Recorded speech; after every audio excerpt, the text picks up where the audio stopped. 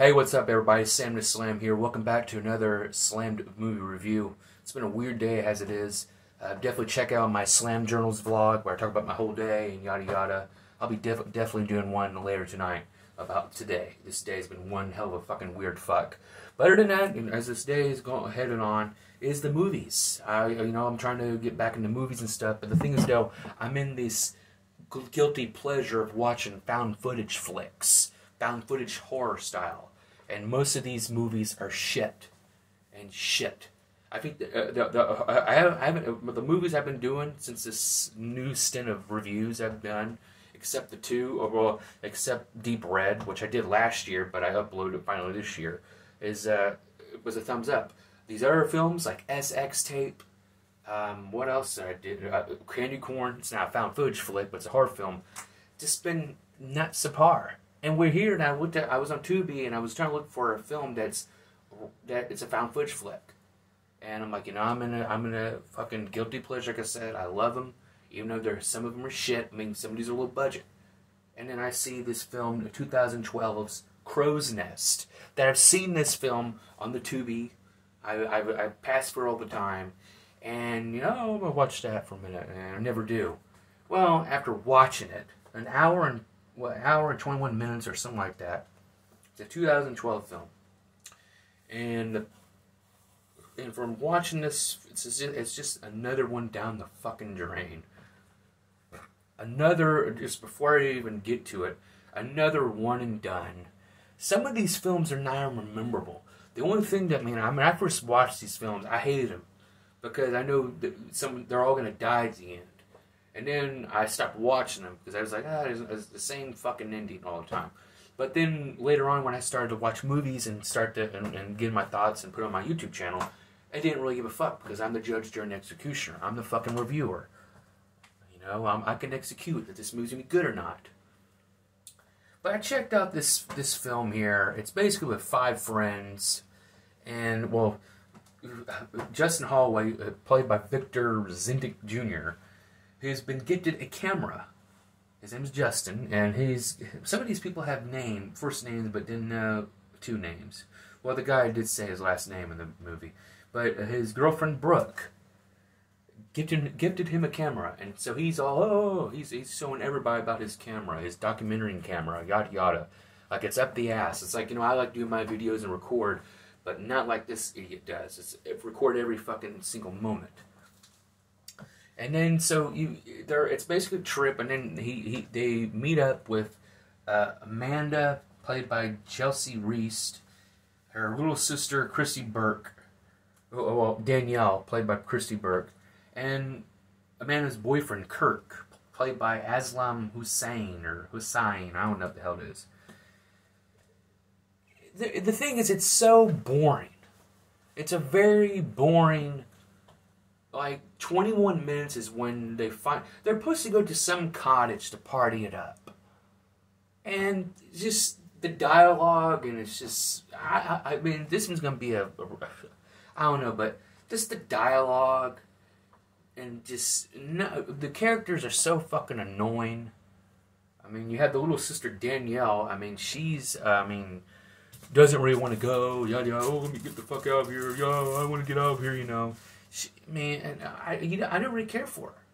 Some of these characters, they're so fucking annoying. Yeah, there's you get a titty shot with Brooke in the beginning of the film with Justin. There's your titty shot for you. But it's just, the dialogue. like I said with Justin's character, what you think is the main character. Well, he is. But then later on in the film, it's like 21 minutes left. It's like, okay. So, whoop-de-doo. But basically, the setting is that they're supposed to go to this vacation cottage, and then they make a detour, and then they're in these fucking Appalachian Mountains or somewhere, some fucking middle of the fucking nowhere, and it's like, I don't understand. And then 21 minutes, they go across this old western, like an old fairground, theme park western area. And they go for a piss and shit. Also they see some dead ground. They see some roadkill or some human remains on the side of the road. But then they go into this fucking damn, like I said, like this western ghost town, like theme park area. And then you see this random ass little girl who, which I see her first, and then Amanda Brooke or someone finds her, and then turns around, she's not there. So that's one thing, and there's nothing really going on, and yada yada yada. And then all of a sudden, this fucking damn this RV comes out of the play with this hockey, like a siren, like a goalie horn, you know. And then it almost runs him off the road, and they're like, Kirk's like, well, because he's one driving, I want their license plate, I'm gonna go after him. So they go after him, and they fucking go. Then they fucking follow them back, and then they fucking lose him a little bit. And then fucking, yeah, spoilers always. Spoilers are always here, baby. But then fucking they get away from the RV guy, the person. Then they fucking, and also, oh yeah, by the way, as I forgot, in the fucking scene where at the ghost town, when Brooke finds the woman and that girl and stuff, when they about to leave, Kirk and Justin are like, oh, we gotta go. And then they said that they just talked to this guy about, oh, if you go this way, you'll be dead up here. And I'm like, why the fuck was that not shown in this movie? And that's like the first time I ever seen that in a movie where, oh, it's in the film where you see, oh, don't go that way. No, it's from another perspective that we didn't see on the fucking film. So then yada yada, they get run off, and then they try to fall back, and it goes back, and then they end up going this other way, and then fucking Danielle wants to go vomit. She bends over and shit, and all of a sudden here comes this RV, like, runs her over or something, but there was blood, but then again with her dead body, where's the fucking blood at? That was fucking cheesy as shit. She meanwhile dying, her sister Amanda's fucking hysterically. Then they don't want to stop. Oh, please stop the car. Then they want to stop the car when there's a fucking cannibalistic motherfuckers, and that's the reason why that's upset in the setting. Nomadic cannibals, or whatever the fuck it is. I don't know. But it's just, it was a shit. And they don't, oh, we gotta leave her. And her sister's like, I ain't leaving my dead sister's body. There's no fucking cell phones, because somebody, most of them left their fucking phones, and then there's no fucking service. So they just go, they leave Amanda like, oh, well, nothing's gonna happen, you know. Oh, we're in this blank spot. And the car fucking breaks down. And it's just, then they go up and yada yada, and then they try to go up in the woods, yada yada, and then fucking hear screams, and it's Amanda back, and they got her in the RV, whatever. Meanwhile, before all that shit, they're up in the woods with Justin, with Kirk, with Justin, his girlfriend Brooke, and then Kirk was talking about, ooh, fuck me, like talking to Brooke, like they had some kind of fucking fling from last year or something. And then you find out Justin fucking abused the shit out of Brooke, and Brooke doesn't talk about it, and they brought it up, and then I was like, okay. And then fucking Justin goes back, so they had a fight. He goes, some of these camera work, like he's there all of a sudden. Like he goes back to the RV, he gets inside the RV, because the cannibals were outside, he goes inside, Amanda is hooked up to the fucking thing. And she's all hysterical and shit, and he's trying to fucking get a soul and help her out, but she can't. And meanwhile, he hears something in the back of the RV. He goes in the back of the RV. There's Danielle's dead ass body with the fucking girl who they saw in the fucking fairground or wherever, the ghost town or whatever. And then she fucking fights him off. And then fucking Justin. Well, you know what? Here the thing is, Justin did fucking kill the girl, the cannibalistic girl. Which, oh hell, well, good job for you, Justin. But you know that you're gonna get your ass killed next.